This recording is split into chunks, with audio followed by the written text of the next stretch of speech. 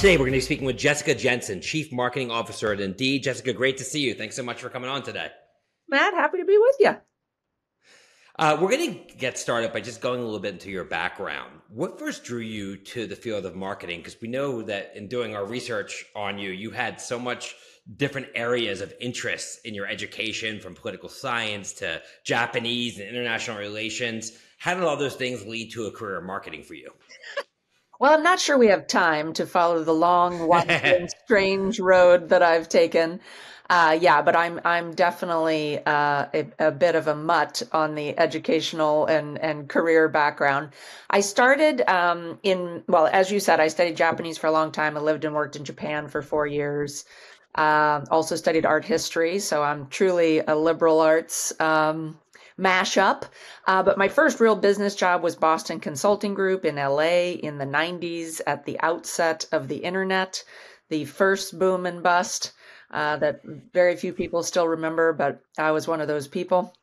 And then, my career has followed really a winding road. I've done product development, business development, oversaw a lot of parts of B2B marketing for the Facebook companies for a while.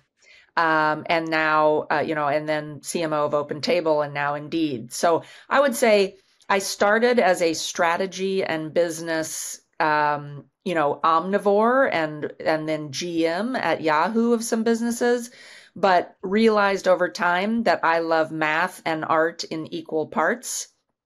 And my dad was a creative director at an ad agency. My mom was a speech teacher. So we wrote copy at the dinner table and worked on jingles together. So I think the pull back to marketing and creativity was inevitable in my DNA.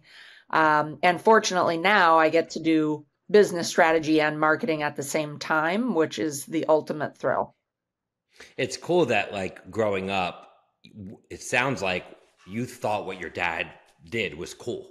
Oh, yeah. And I think a lot of people don't like, so, and he's actually talking about, and you're interested in it. I imagine that had a lot to do with forming, your interest in this creative field. Oh, yeah, for sure. I mean, I remember very clearly when I was in high school in San Diego, my dad was pitching the San Diego Zoo as a client. And so we literally worked on 3 different pitches for the zoo. And I got to work with, I went into his office and worked with his creative team and his writers. And yeah, I mean, I just felt like how thrilling to be able to try to tell new, exciting stories and drive business growth at the same time. So yes, it's a very fond set of memories that, fortunately I was able to come back to later in life. Yeah. So fast forwarding a little bit, you mentioned this, but in 2009, you joined Yahoo and you spent some time there. And 2009 was an interesting period because it was right after the iPhone launched, right after Facebook was getting major traction, and Yahoo was very much part of Web 1.0 versus Web 2.0. So when you were there, I imagine a lot of it was kind of like rearranging the chairs on the Titanic, so to speak. Did it feel that way, or was it quite not there at that point? And what was that experience like? It was quite that dire, but I think your characterization is right. Listen, a lot of us really, really loved our time at Yahoo, and we got to reach hundreds of millions of people around the world and develop great content. But for sure, in the history books, Yahoo missed the mobile development boat in a pretty substantial way, got very overextended on business lines and countries. So I definitely got to witness the strategic swirl. Also was there under 4 CEOs.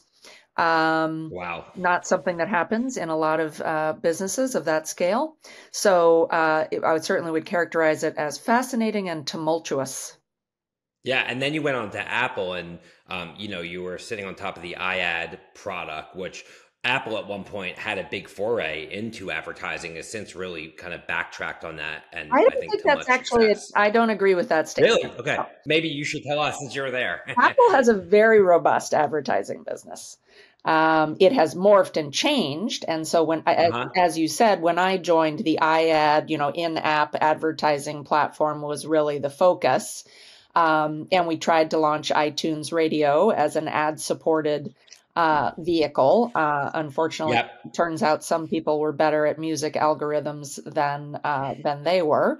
But I think Apple has really pivoted into other forms of advertising, search and a variety of things, and are extremely successful in that arena. Yeah, you're talking about the App Store advertising product Yes, specifically. Yeah, specifically. yeah. Yeah. Yeah, I guess when I think of digital advertising, I think of the duopoly that is Google and Facebook, Right. where so many dollars go. So, Apple isn't, routinely named in that duopoly, True enough. and every other place they play in, they're sort of like a monopoly, True enough. or at least a duopoly. Yeah. And in 2013, you joined Facebook, and that was kind of at the peak of their dominance, and you were at Facebook for many years from 2013 to 2019, continuing to grow. What was that like? When I joined Facebook, it was 4,000 people. When I left, it was 38,000 people. Wow. So when I joined, actually, advertising was still nascent, and we were still trying to convince the market that Facebook was a legitimate advertising platform. You might recall, and some of your listeners might recall, previously, Facebook was selling likes. Uh, Yep. and when I Certainly remember that. And when I was at Yahoo, I was buying likes. Yeah, But we all then, did. yeah, so exactly. We've all gotten older and wiser. Yeah. So yeah, I mean, I was there, when I started, it was the Facebook Blue app, trying to convince people that we had the reach and the targeting and the ad products that were worth buying. Fortunately, we were able to drive those messages effectively. Then we bought Instagram, then we launched Messenger, then we bought WhatsApp, then I mean, so by the time I left, my portfolio was 7 product lines. And the family of apps and services was robust and growing. I also got to live through the joy of Cambridge Analytica Oh and yeah. all of the communications management around that, some successes and a whole lot of failures. So I mean, my time at Facebook was exhilarating, challenging, robust. I learned more than ever before. The people I worked with there were sterling, committed. I just can't rave enough about the people. I know that Facebook has come to be viewed as the evil empire by many. And I always try to help people understand that we were trying legitimately to connect the world, to share their lives and their experiences. Right. Uh, Not an easy task. Not an easy task. And when you invite a billion people to a party, some real assholes show up. That's for sure. So, uh, I think there's a very nuanced story to tell about the gestation of Facebook, and that a lot of the tarnish of recent years has sadly overshadowed a lot of the awesome work that people did there. Yeah. Although arguably, as of late, at least here in 2023, they've made a bit of a comeback Oh, in yeah, people's eyes. Maybe absolutely. maybe it's just juxtaposed against what's happening at Twitter, but it's good to see them kind of get their feet under them again. And Yes, I imagine, absolutely. yeah. So I'm so when you're very at a company excited that to see Meta's basically comeback. yeah, for sure. When you're at a company that basically 10x's their staff from 4,000 to 38,000 such a short period of time, one thing I would imagine would be a challenge is maintaining a certain level of quality and culture as you scale. And given the effusive praise you have of your time there, I imagine that that's something that they were able to at least in part accomplish. How do you do that? And what was your takeaway from being in that organization during that time Yeah. when it comes to talent? That is a great question. Thank you for asking that. I would say of all the companies I've worked at, Facebook was the most intentional and invested in training and leadership development of anything I've ever seen. So when you became a new director, there was a whole deep dive training, VPs, training around building, nurturing, communicating culture. We really felt that we had a special way of engaging and, super focused on growth and mission, but also helping people mature and grow as workers and leaders. And I've tried to take those learnings from Facebook to other companies. But the care and feeding of that culture, which is driven by management and leadership, was a massive strength of Facebook's when I was there. Yeah, and really, frankly, something that a lot of companies never figure out at far less than 4,000 people. Sadly enough, Yeah. that is true. Yeah. And I think it's really the paradox of focusing on things that are important versus urgent. Like if you're in an organization, you're always sort of putting out fires and being reactive. You're not thinking about things like training talent and developing talent. But those are things long term that will really drive your success. I couldn't agree more. And, I would contrast that to Apple. And I was there a long time ago, and I'm sure things have Sure. evolved a lot. But when I was there, the culture was you're lucky to be here, work your ass off, you're on call 24 hours a day. Don't tell anyone what you're doing. And, I think that the culture reflected that orientation. And it works for some people, and there's a whole lot of organ rejection. Yeah, yeah, interesting. Very interesting insight. So then you went on to booking.com, where, as you mentioned earlier, oversaw the open table product. And obviously, you joined in 2019 and 2020, the pandemic hit. I imagine that must have been a whirlwind for you based upon what was happening in the marketplace at that time. Talk to us about what was happening in a company like Open Table when the pandemic hit in 2020, and how that kind of sharpened your leadership skills as a result of experiencing that. Yeah, so I was simultaneously running marketing for Open Table and Kayak, and Right. as you Wow. said, I joined I joined 3 months before COVID, and those are fantastic brands and a wonderful set of companies at bookings. And I and many other people had never seen revenue drop to zero. I Right. mean, Most people haven't. most people have not seen that, right? COVID comes to the dining industry, and there's, nothing to do. So we tried to support restaurants pivoting to delivery, takeout. I don't know if some people recall that restaurants were opening grocery stores, and that people would line up out of restaurants to get bread and milk and eggs. So it was utterly a scene of chaos. We were trying to keep our businesses going. We were trying to support the restaurants and the travel companies and the airlines that were our partners. And it was brutal, and we did layoffs and we did budget slashing. But I will say the level of innovation and creativity that came out of that crucible was amazing. And it made us closer to our business partners. We were in the trenches together, trying to survive.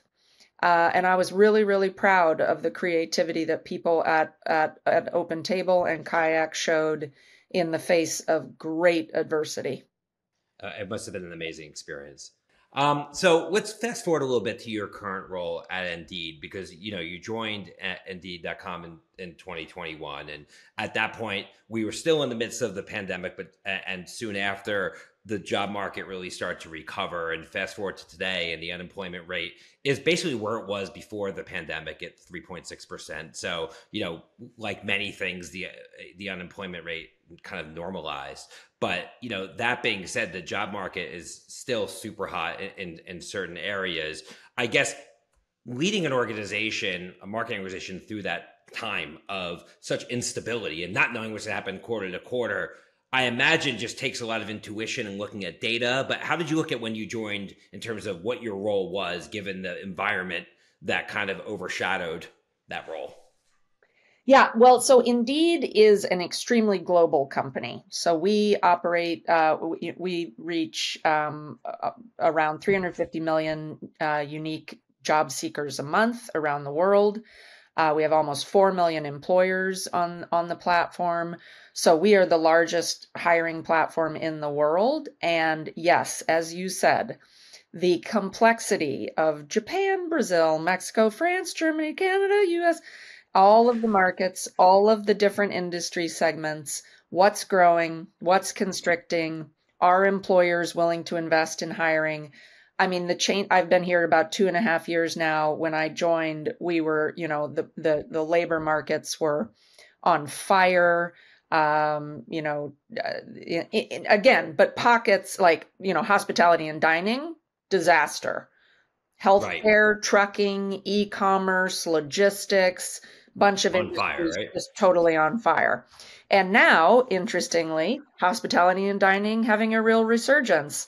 Healthcare will stay hot for a very long time because everyone around the world is getting too old. And e-commerce continues. Tech way down. So, like, keeping on top of all of those changes globally is exciting to say the least. We have a group called the Hiring Lab, which are labor economists around the world who are tracking all of our data, all government data, and trying to make sense of labor markets. And they really, really help us to manage our business, but also help governments and policymakers all over the world and businesses with their labor planning. So we are a two-sided marketplace of job seekers and employers, and getting that matching flowing and right is a delicious, fascinating challenge and honor. And requires incredible dynamism on the part of my team, our product teams, our sales teams. But our mission is to help people get jobs. So we're lucky to get to do that all the time. Yeah, and as you mentioned, I mean, you oversee both B2B and B2C marketing, right? Your revenue generally comes from the enterprises that list jobs on your site, and then you need to make sure there's plenty of applicants for those jobs. Right. How are those two functions similar, and how are they completely different in terms of how you look at building the brand? Sorry, you mean B2B and B2C? Yes, Yeah. correct. It's all one big, delightful circle. But, at our scale, we are trying to be known as the best place for jobs, for job seekers all over the world. And that can be truck drivers and lawyers and sales leaders and dishwashers. So we are an incredibly democratic platform and broad in terms of our reach and the job seekers we serve. So we do major, job seeker focused brand investments in a number of countries around the world, as well as a ton of performance marketing. Are you a nurse in Dallas looking for a job? You go to Right. Google, you search, etc. So it's both that kind of brand awareness and halo, as well as super targeted performance marketing on the job seeker side. And then similarly, on the employer side, we have to convince Bob's Pizza Shop and Amazon and every company in between that we are the best matching and hiring platform in the world, and that we have the job seekers they need, the quality matching they need, the ability to connect with job seekers easily, interview on our platform. So there's a lot of brand work and thought leadership work that goes into that with employers, as well as a ton of performance-based marketing directed at different segments of the employer market around the world. And I would imagine with all the advances in AI here in 2023 and the fact that you play in the long tail and you need to create content for the long tail, that those two things fit very well together for you in terms of a go-to-market strategy and how you're going to keep pumping out this content on a performance level. Well, thank you for knowing that. That's very impressive and comforting. Yes, so we do an enormous amount of content that largely lives in something we call career guide, which is interview prep, pay negotiation prep. What kind of jobs should I explore if I have these backgrounds? I mean, it's just an incredible repository of insights and learnings. We are definitely applying AI to content generation there very successfully. It saves us a ton of time and a ton of money. However, I want to say this very clearly, the humans are necessary. Uh, human judgment and It's content. important to say that for I mean, sure. it really is. Like, I'm highly, highly conscious of both the incredible benefits that we are reaping from AI and the very, very real anxieties that people have about AI taking jobs, some of which are well-founded, but human judgment is here to stay. And actually, we are using AI to free up more time for better huge human judgment by our teams, which is wonderful. And we're using it throughout different parts of creative and content development. So that's super exciting for us, and we're learning every day. And then the foundation of Indeed's business for a long time has been AI and machine learning. I mean, we're matching millions of Right. You're a matchmaker. we Right. we're matching millions of jobs to millions of job seekers across millions of segments all the time. So, we've been soaking in the AI lake for a very long time, but working on a lot of innovation to take more of those AI insights and learnings and tools to our customers. And we'll have some very exciting announcements very soon. Oh, I can't wait. And I imagine, given the amount of job listings that are on the site, you're able to look at macro trends of the things that employers are looking for. And you're shaking your head, yes. So if that's the case, are you seeing more employers requesting AI-based skills from potential applicants? Yes, for sure. So yes, just as you said, we see so much data about behavior of Yeah. employers and job seekers, and we publish a ton of that data on Hiring Lab. So if anybody wants to marinate Oh, in that very kind of cool. data, go to hiringlab.org. So yeah, to answer your AI question, for sure, we're seeing increased job postings for, AI content development, AI engineers, all kinds of things. Those areas are definitely rapidly increasing. And I don't know if you saw this, I read an interesting article that San Francisco real estate is now, commercial real estate has been in the toilet here, and Yeah. it's now coming back in certain areas. Slowly coming No, back. no, Yeah. no, no. I mean, we're not out of the woods, but AI hiring is so significant that it's driving real estate lift. Yeah. I mean, it's Um, a massive technological it's innovation, a, and yeah, companies are going exactly, to need different skill exactly. sets. For sure. So So, we are an early indicator of that demand at Indeed, yeah, and we will be reporting out more and more on that in the coming months. absolutely. We have a big study coming out this fall on AI hiring. Oh, we'll have to check that out because we get asked that a lot, both by employers Sure. and I'll our send it to you. customers. Yeah. So, yeah, please. So, in terms of like your role, just to shift gears a little bit, how are you spending your time? What's the pie chart of your day look like, and how much time are you spending? Just keeping up with all these changes in the marketing industry, which I imagine is really incredibly important for your continued success. Yep, great question. So I oversee marketing as well as internal employee communications and external Yes. communications. So, which is wonderful to have all of those things together because obviously all of the legs of the octopus reinforce each other. So I spend a great deal of time tracking, media coverage of AI trends, labor trends, certainly marketing innovation, because I not only need to understand those things, but we are a contributor in those arenas and working to be a thought leader. So my being on top of all of that content and information is really important.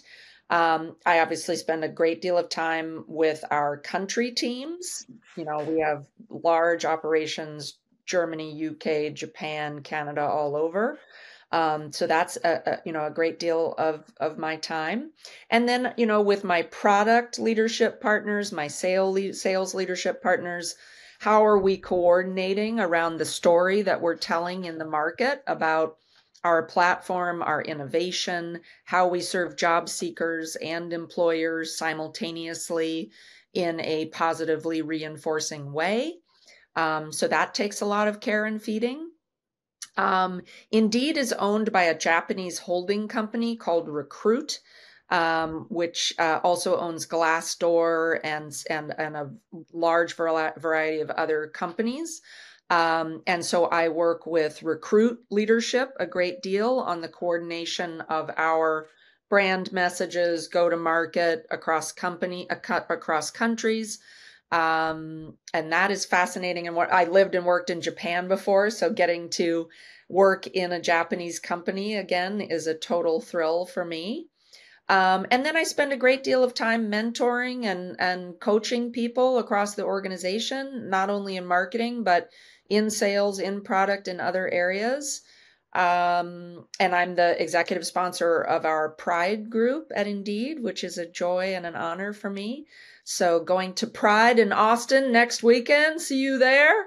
And getting to work with our LGBTQ plus crew at Indeed keeps me fired up. Yeah, I think it's always important to, be involved in initiatives that go beyond your stated Absolutely. work or role, so you Yeah. really feel the organization. Yeah. So speaking of, the organization and organizational development, I'm curious, just both from an industry perspective and a perspective of Indeed, what your thoughts are on work from home and how you think it both benefits employers and employees and maybe, has some drawbacks, and where you see is all headed. Because we talked about the unemployment rates normalizing post pandemic. The one thing, and you just mentioned the San Francisco commercial real estate, right? It's all connected to work from home is the one thing that hasn't normalized. Yeah. And you see that changing moving forward, and I'm just really curious to get your thoughts. Yeah. I think it's an incredibly critical area of both work and human development. I always say there's only two good things that came out of COVID. First, children learned to wash their hands, and secondly, we have embraced flexibility in work. Indeed is hybrid, and people can go into offices if they want to. They don't have to. Our sales teams are coming in a couple of days a week because they need training and learning and collaboration around client issues. We think that our hybrid approach has been incredibly liberating for our staff. And we plan to continue to invest in that. I will say the people that are requiring people to come back to offices are largely white, entitled men who do not care for children or elderly parents.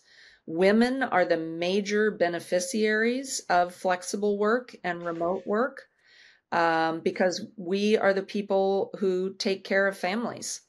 Uh, Yeah. that's sadly still true in most cultures around the world.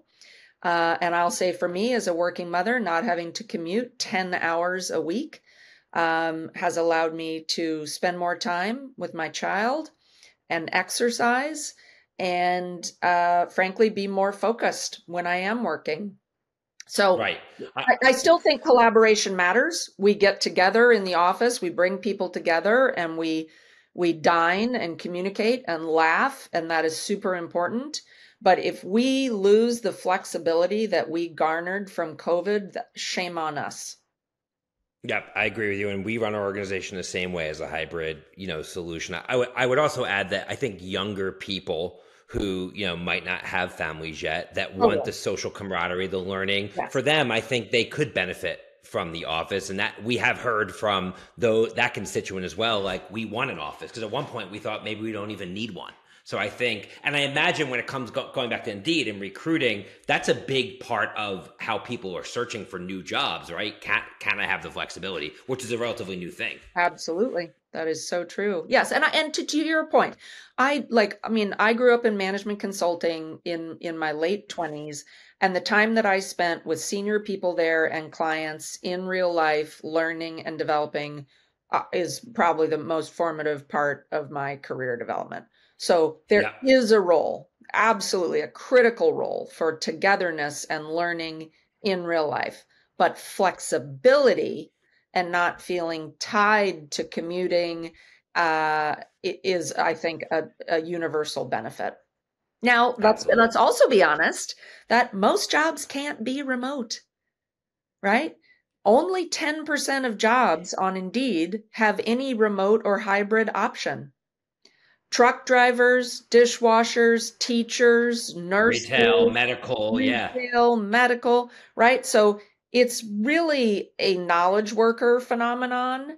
correct. And we need to also be really clear that, the haves and have nots here on the remote and hybrid work front require deep social consideration as well. Yeah, it's a great point. Thank you for saying that.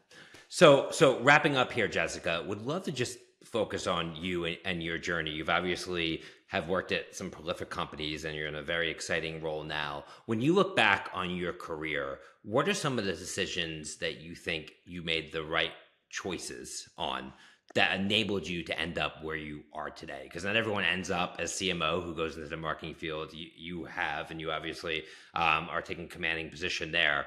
What do you think some of the reasons for those successes are? First, let me say there's been a lot of bumps along the way. Yep, there always are. That's for sure. I ran a startup that failed. I struggled with fertility for 4 years. Um, I think I was a pretty neglectful mom early on in my mom journey when I was on the road.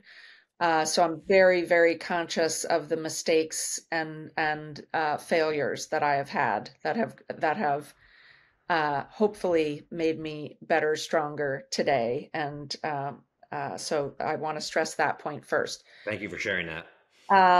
My choosing my husband is probably the most important decision I've ever made. We met at Boston Consulting Group.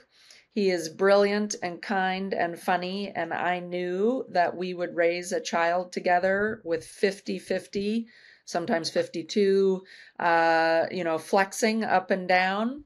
And we are celebrating 20 years of marriage this month. Congratulations. Thank you. And so he has been my partner and my enabler, and I thank my lucky stars for him every day.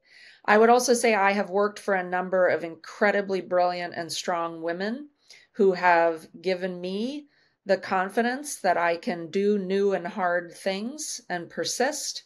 Hillary Schneider was the head of the Americas for Yahoo, most recently CEO of Shutterfly. She has been a mentor and an inspiration to me. Sarah Personette was my boss at Facebook. She then went on to be chief commercial officer at Twitter. She is a shining light for leaders who have worked for her everywhere. So I really think the role models and the support I have gotten from women leaders has been incredible. And then I would say I have a motto, which is try on lots of sweaters. I think that most people get in a job and a couple years in, they don't really like it, but they're there and they know, the devil, and then suddenly it's been 7 years and you don't really like it, but you're trudging ahead. I think that people need to try different industries, different roles, different companies, different bosses. And so I'm always trying to encourage people to get unstuck. And I think you could definitely describe my career path as varied and meandering. But I think what I've been able to learn and experience along that journey has been magical. And, I'm on a public board. I'm looking at more board opportunities, just trying to do as many different things and learn from them is, I think the spice of life. Absolutely. Try on many different sweaters. I love that that phrase, because I was going to ask you what if you had a phrase or mantra, but you answered it for me. So we're going to leave it with that. Thank you so much, Jessica, and thank you for your candor and honesty and walking you through the journey. It's been amazing. It's been fun. Thank you, Matt. I'm glad we got to get back together. On behalf of Suzy and Adweek team, thanks again to Jessica Jensen, Chief Marketing Officer at Indeed, for joining us. Be sure to subscribe, rate, and review the Speed of Culture podcast on your favorite podcast platform. Till next time, see you soon, everyone. Take care.